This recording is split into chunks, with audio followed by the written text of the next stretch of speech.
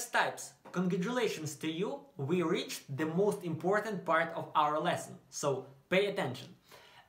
There are two main test types, especially for the beginners. They are called black box and white box. You will use black box mandatory during several years of your experience.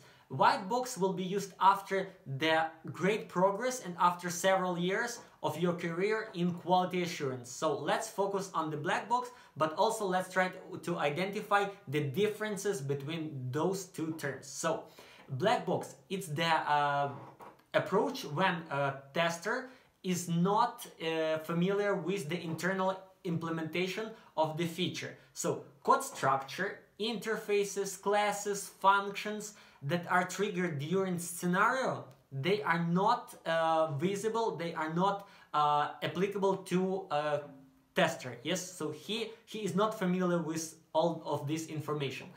Actually the person who performs quality assurance activities with the black box, this person can have zero background in programming.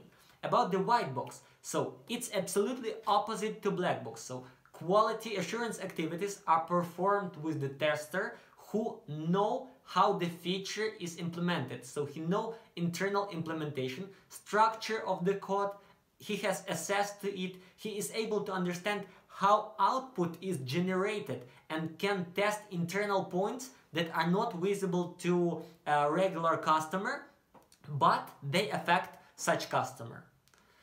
Important to understand that black box test type consists of test design techniques. So the next test design techniques are included in black box test type. So equivalence classes, boundary values, decision table, pairwise, state transition, domain analysis, and use case.